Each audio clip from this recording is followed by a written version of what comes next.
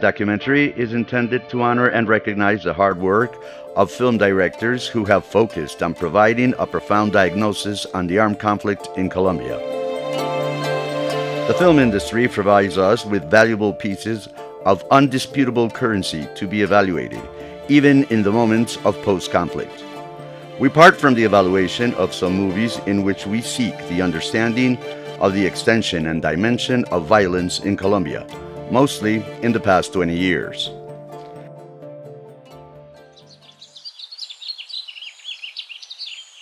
In the short film Natural Route by Andres Huerta, the script becomes revealing, configured in an exceptional genre of great visual and auditive impact. This Nariñense director expresses his vision of the conflict through a computer-animated work. A black involving stain is felt to be covering a group of children who are running and playing with a paper airplane before they encounter disgrace. They live in a green environment. Violence cuts their dreams. Smiles are torn away by the sounds of war. At the end, destruction and desolation is left. This film is a representative example to understand that with techniques and filming resources we can gather, collect, and save material to help comprehend the crudeness of a unique conflict.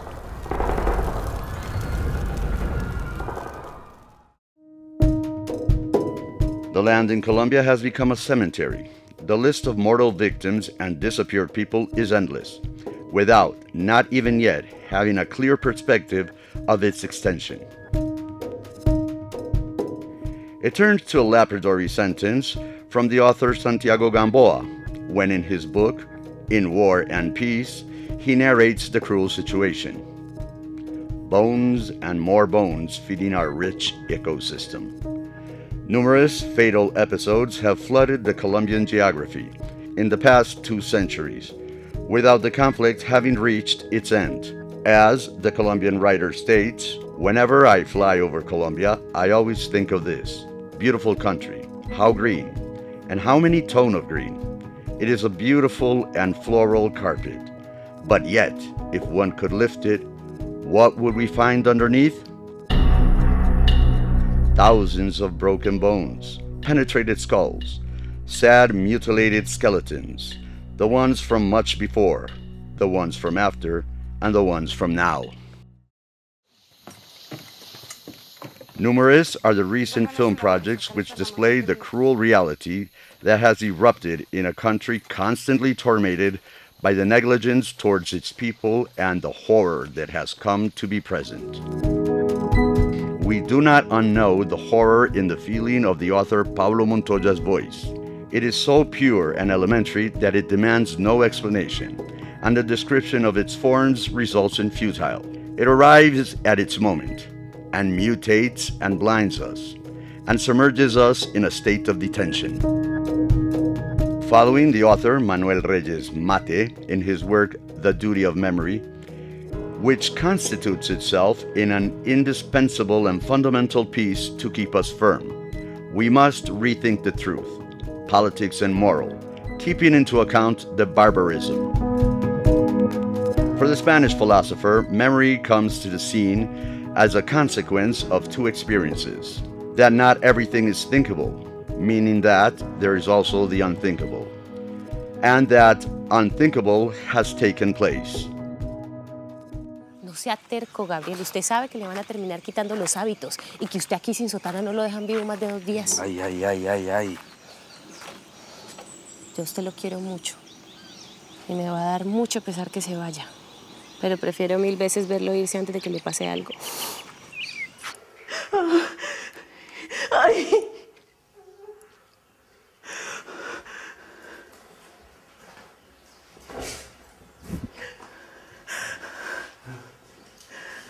Silencio. Silencio, silencio. Silencio. Baje la cabeza usted, cabrón.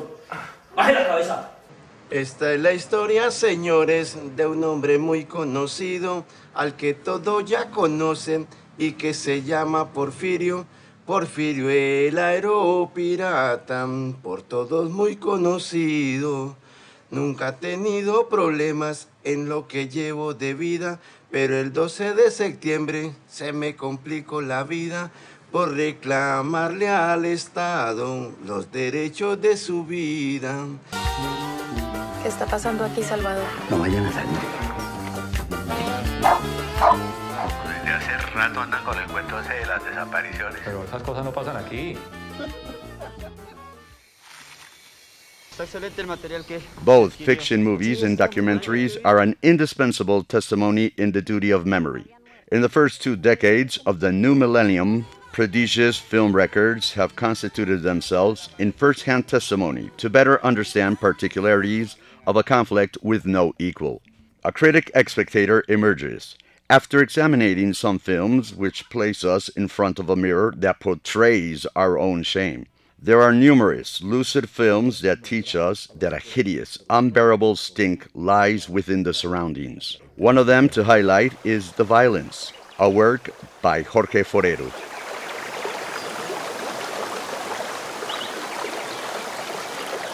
The violence in the film by Forero shows us in such a subtle, normal way through 3 short films which complement and integrate themselves into one very good movie, with a conducting thread and a certain balance among them, showing the stories of 3 of the most important actors in this conflict: guerrilla, military forces, and paramilitary groups. The movie allows us to see ourselves before a mirror, portraying violence from a daily perspective, as if it were a part of our day-to-day routines. A diagnosis of what violence implies is made, of what daily activity implies. While the first 2 stories center on the victim, the 3rd story centers on the offender. Society falls into a state of daily routine, and into a state of normality, losing the levels of awareness. Through their work, the makers of recent movies has assumed as a golden rule the duty of informing and reporting on what has occurred in the country. What is invisible in instances of power becomes visible to the public eye. We find movies on fake positives, forceful displacement, forceful disappearing of citizens, forced overtaking of lands, massacres, violence against women, child recruitment, etc. Like Cat and Mouse by Rodrigo Triana, 2002. The First Night by Luis Alberto Restrepo, 2003. The Shadow of the Walker by Ciro Guerra, 2004. PV1 by Statolopoulos, 2007. The Passion of Gabriel by Luis Alberto Restrepo, 2009. Portrait of a Sea of Lies by Carlos Gaviria, 2010. Society of a Traffic Light by Rubén Mendoza, 2010. The Colors of the Mountain by Carlos Arbeláez, 2010. Impunity by Holman Morris and Juan José Lozano, 2011. Silence in Paradise by Colbert Garcia, 2011. Colombian Postcards by Ricardo Corral Dorado, 2011. Small Voices by Jairo Carrillo, 2011. All You're Dead by Carlos Moreno, 2011. Porfirio by Alejandro Landes, 2011. The Sirga by William Vega, 2012. The Cold Land by Jaime Osorio Marquez, 2012. Letters from a Shadow by Daniela Abad and Miguel Salazar, 2015. Alias Maria by José Luis Rugeles, 2015. Violence by Jorge Forero, 2015. Dark Animal by Felipe Guerrero, 2016.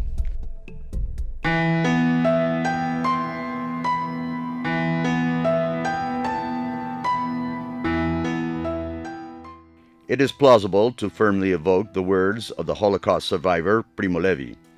It is unlawful to forget. It is unlawful to not speak. If we keep quiet, who will speak?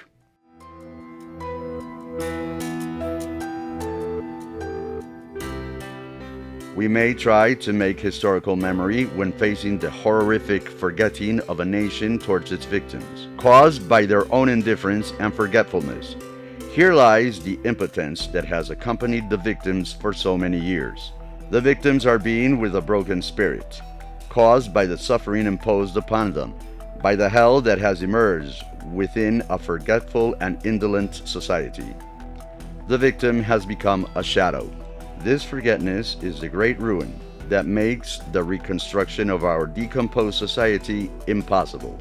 We refer to the lack of memory of those who prefer not to know of the suffering of their brothers. This is the option of he who prefers to fall into a state of sleep, of he who feels that comfort of belonging to a community proclaimed to be the happiest people on earth, willing to rejoice, to brag on their fairs, of the soccer, and of their beauty queens. Die Menschen, als sie noch hereinkamen in Krematorium, haben alles gesehen. In the movie Shaw 1985 from French director Claude Lanzmann, 3 phases are shown. These phases are differentiated in the process of the extermination of the Jewish people. The first, in which the consignment was, "You may not live among us as Jews." In the second moment, which proclaims a phase that produces the forced displacement. "You may not live among us." And finally, we encounter extermination, when they indicated, "You may not live." How many times do we find these same 3 phases in the process of extermination in Colombia? For instance, what occurred with the political party of Unión Patriótica, with the peasantry population, amongst others. In this first moment, the consignment was, "You may not live among us as different people." This meaning as communist, unionist, peasants. Then there came a new order, "You may not live among us." Moment of internal forced displacement, or seeking refuge in other countries. For those who did not comply with the commandment, then only death was left for the consignment. "You may not live."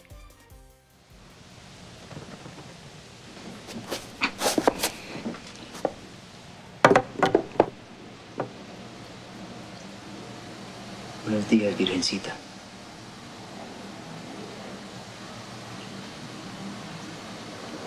Ilumíname hoy, que tal vez mañana. There are several committed directors who evaluate the Colombian conflict in a critical and profound manner, highlighting the role of the victim, referring him as a being sentenced by lack of memory. To this sense, Ciro Guerra offers us a very peculiar look at the victim in his alleged film, The Shadow of the Walker, 2004. The Shadow of the Walker is a movie filmed in digital video, with an intelligent script accompanied by a beautiful soundtrack music. In the film, the spectator identifies one purpose: to show the crudeness of a conflict which has inflicted deep wounds. The lives of 2 men, victim and victimizer, cross roads in this movie. The first is a handicapped man, victim of the conflict. He is Mañé, played by César Vadillo, who lives in a rented apartment in Bogotá. Mañé's body registers an irreversible injury. He is a man who has lost a leg, and who, even though he has survived, he feels dead. The other character, nameless, is a street salesman, interpreted by Ignacio Prieto. He is a man tormented by the world tainted of gray. His past traps him, and he finds no redemption.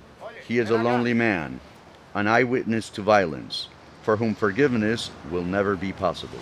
The short film shows us a country marked by many years of unhappiness, and in which the live people feel more dead than the very dead ones, as revealed by the street salesman. Eso de la muerte es cosa hijo de puta. Para los que no la conocen, para los que se quedan. Los muertos, cagados de la risa allá en el infierno. Y los que se quedan, esperando a ver qué les toca. The conflict victim, as shown since the presentation by director Guerra, has no hope. Nothingness invades the victim. He feels alone, despite the fact that he, paradoxically, is in better capability of understanding his victimizer. Hooray for films. They provide us with moments to recognize our own shame, being to kings checkmate, We are responsible for what happens around us because, in the face of others' suffering, we are not allowed to look the other way. And if a human being wants to discover among his life moral dignity, he mustn't refer to the demands of his conscience, but must take charge of his fellow kind.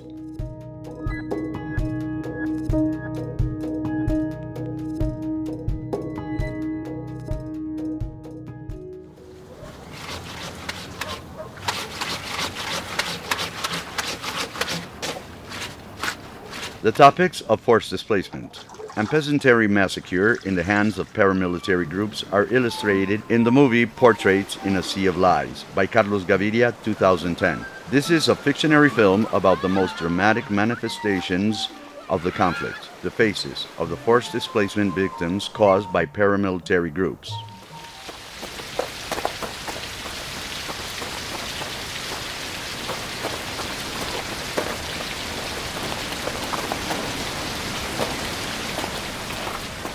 Gaviria's neorealist movie presents us the drama lived by a young woman forcefully displaced since she was a child, and whose identity was stolen by violence. The character, interpreted by Paola Baldion, represents the forcefully displaced sent to live in an unhospitable, unembracing city, which she will never feel as hers.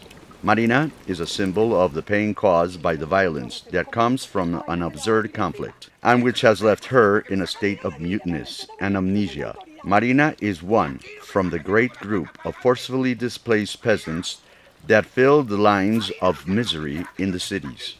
The displaced people may be identified with those anonymous and lost beings in the big cities, presented to the public by writer Mario Mendoza as beings of a lost look, famed, gone, and who do not recognize anyone. Beings who have no future, who are going nowhere, and that are rejected in a city that reflects the horrors not unknown by us, as well as with those ghostly-like beings who drag along their dark presence down the avenues, or who sleep under skyscrapers, and who are not anymore like us, who will never again be like us. Beings that have gone beyond the doorway of what is human, and live within a gray world. Beings that, as expressed by Mendoza, do not scare us anymore. We simply do not see them. We have created a mechanism of defense to simply not perceive them.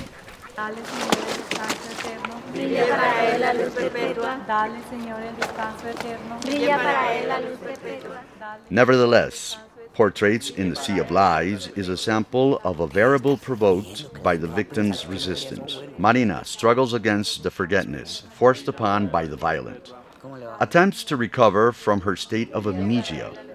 Marina seeks to regain her lost identity, lost to the paramilitary action that threw her to a state in which she could never recognize herself.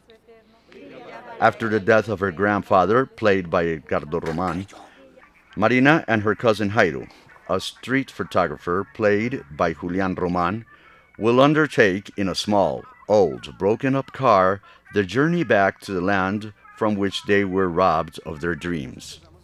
Marina and Jairo travel through the roads of a lavish country, a place of imposing mountains, of unique geometrical shapes, and with a shade of green that confirms the richness of its lands, a paradise of crystal rivers, a garden of dense and variable flora and fauna.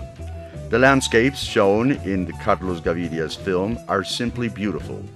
The possibility of contemplating these scenes, listening to Colombian music with grand interpretations of bands and groups such as those of Maria Mulata, reconforts all.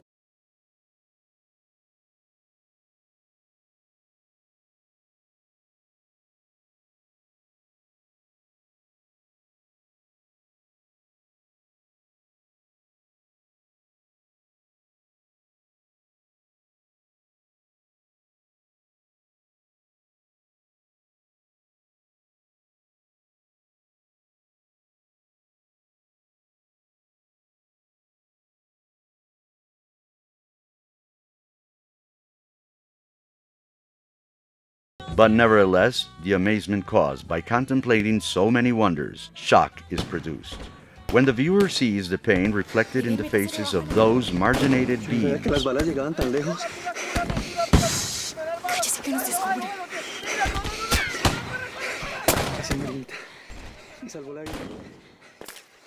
in Gaviria's movie, the leading characters undertake the return to lands in which the absence of memory has been imposed upon its inhabitants, and there will also not be a redemption in the territory from which the victims have been displaced. The efforts of Marina and Jairo will be unsuccessful. Silence, death, and a sea where the displaced is buried will close the story of this profound suffering. When the journey reaches its end, tragedy will be imposed. Again, the action of paramilitary groups sacrifice another life, the life of Jairo. This movie reports that in such a lavish land as Colombia, the capability of memory has been absent. The victims have been left on their own, in the process of reaching the truth. But it is not easy to remember when triviality and superficiality are constantly present.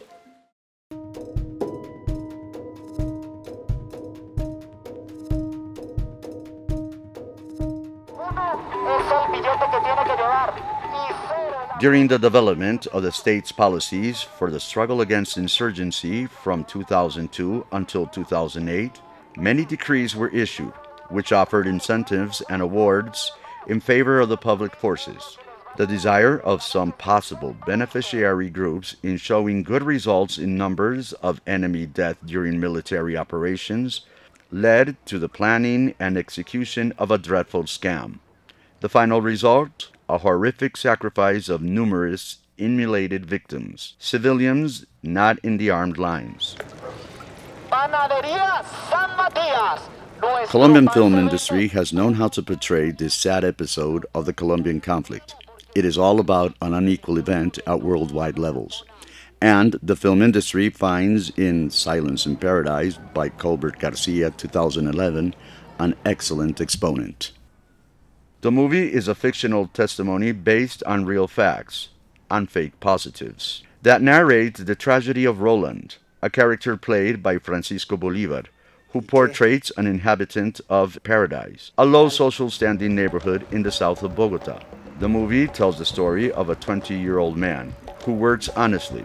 The conditions of the neighborhood where he lives and works are very hostile.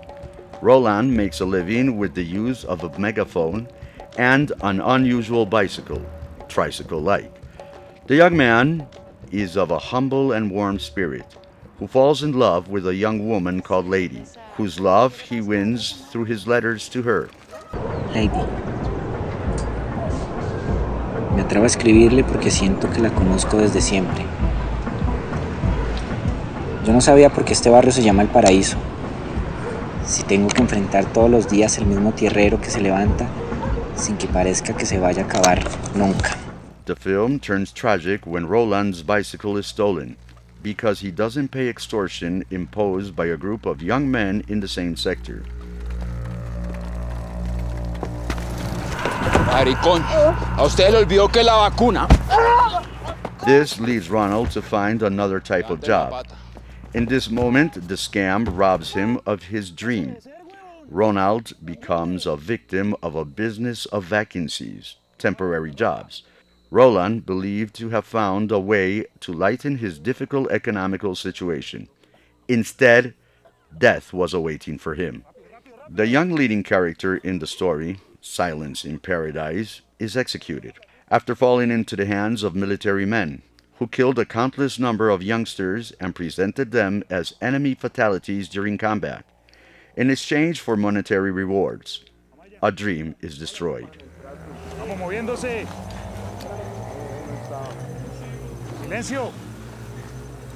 Paradise, the neighborhood, was not an earthly Eden, but the affection of Lady was the paradise sought by Ronald. The contents of the letters read by Lady when the two young lovers sit back to back is very revealing. Pensaba que este era un paraíso distinto.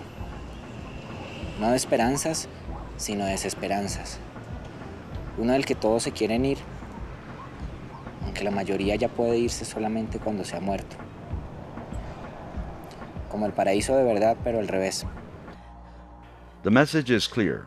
to show the spirit of a man not yet contaminated by evil. However, the nightmare imposed itself. Paradise was vanished. Despite the desires to return and be in the arms of his beloved lady, he will never accomplish his wish. The Averno finally takes a paradise linked to a personal project. The imputable actions of government agents are responsible for this disgrace. A declining fate falls upon Ronald, and the future of this young man is shattered by some kind of curse present in his very own neighborhood. The so longed-for paradise on earth has been sacrificed by the paranoia coming from the host of death itself.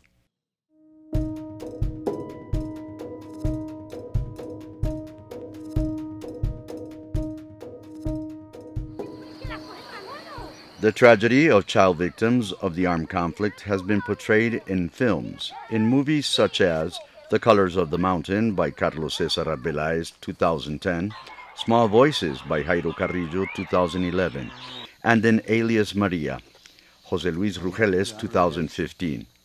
Many are the cases of forced child recruitment in the lines of insurgency, of the death and injury of these minors, victims of minefields, and of the damage caused to this weak group by forced displacements. Filmmaking has taken charge in showing this reality. Ay, eso no lo puede tener usted. Eso es solo para los soldados y además, ¿quién le dio eso, ah? Que va, yo sí la puedo tener, mentiroso. The Colors of the Mountain by Carlos Arbeláez, 2010, is an exceptional film. Its photography has enough strength to reflect what fear really is. The magnificent script refers us to the tension felt by a group of young boys who are attempting to get back their ball, which has fallen into a land-minded zone. The movie shows the siege that falls onto their innocent faces. Manuel, Julián, and Pocaluz, three boys who live in the mountains of Antioquia, are the main characters in this story of misfortune. The film shows us how some children begin to feel cornered by the endemic plague of violence. The children of the prairie do not understand very well what is happening. Day by day, there are less children attending the local school. Adults live in a constant annoyance, and the efforts of their teacher for trying to impose colors of hope are vanished. Agarre pues. Ay, ojo. Cuidado, cuidado. Cierra las manos, Pocaluz. Eso. Ay, bueno. Manuel, Julián, and Pocaluz play soccer, surrounded by a threatening atmosphere, which originates from the terrifying violence yet to be imposed by displacement. No other end can be expected. There are only two alternatives: leave the region or die.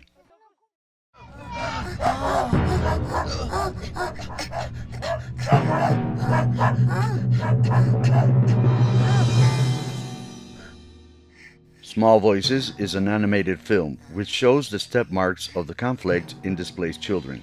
According to director Jairo Carrillo, it is a story told by children that lived the war, drawn by them. The main characters are Margarita, Pepito, John, and Juanito. They all explain their experiences and what led them to leave a land where they felt at comfort. The children end up living in a big city, which they do not like, and in which they feel strange. They feel that they had it all, and then they lost it all.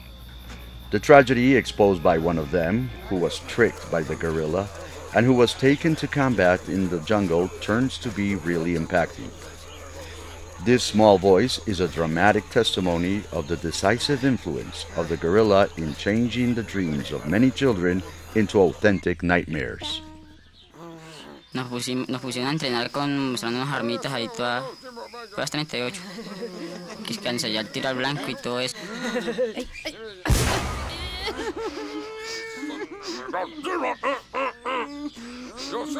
Colocaban en charcos así. Nos colocaban a saber pasar por palos así de equilibrio. Y el que no podía a veces los castigaban. Después nos pusieron a madrugar.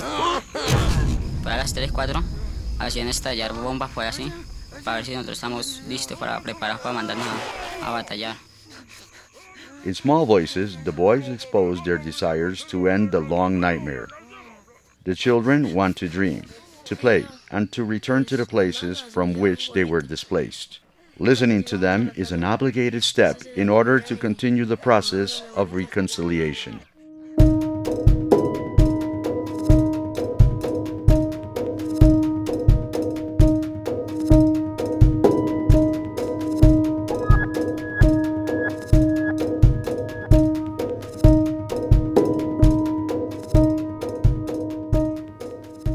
Colombians are called to overcome this terrible curse, breaking the ties of indifference and the deep loneliness.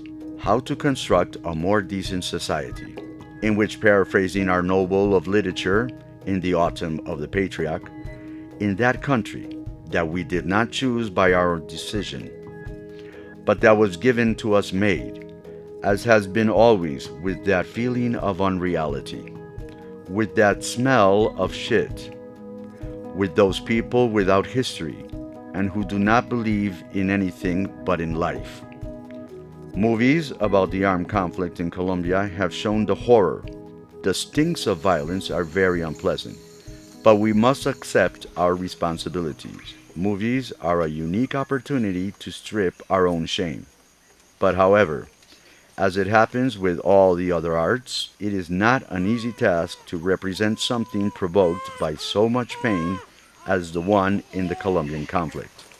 It becomes a titanic effort for the artist to register in his memory the silence produced by the conflict, the apocalyptic sounds and noises of combat, and the smells of putrefaction that come from death spread among all places.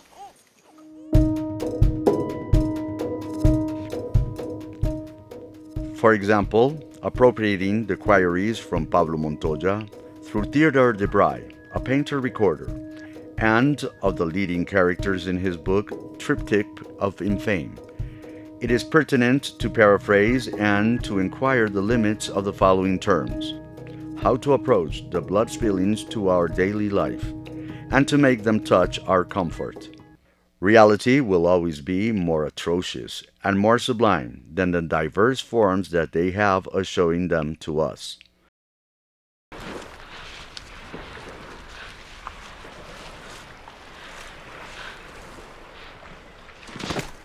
Nevertheless, the big screen shows itself to us like a mirror through which misery resounds turned into terror. It is unavoidable that sitting there in our seats we feel tormented by our indolence. The vanity of evil, such as described by philosopher Hannah Arendt, this case is configured. Where are we? It is necessary to have a collective memory so that society becomes engaged.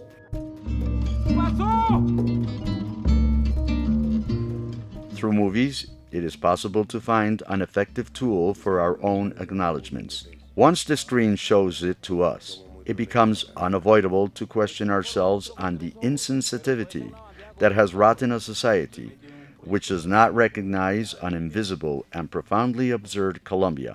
In these instances, we must say, no more. Toma, es en serio.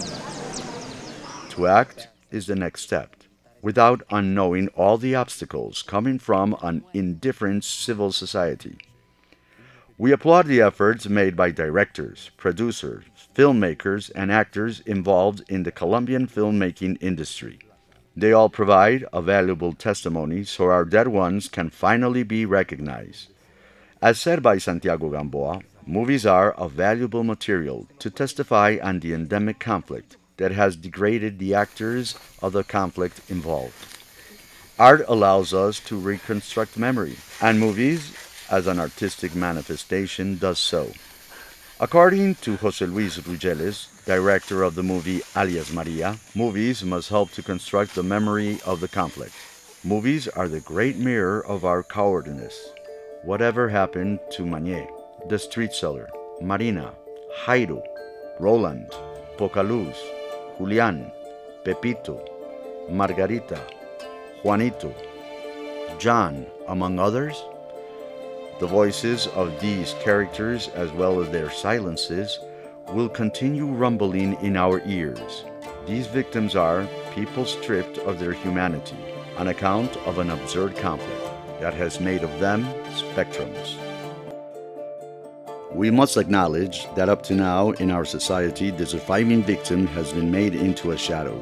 He feels as dead as the ones whose lives have been taken by the actions of the violent.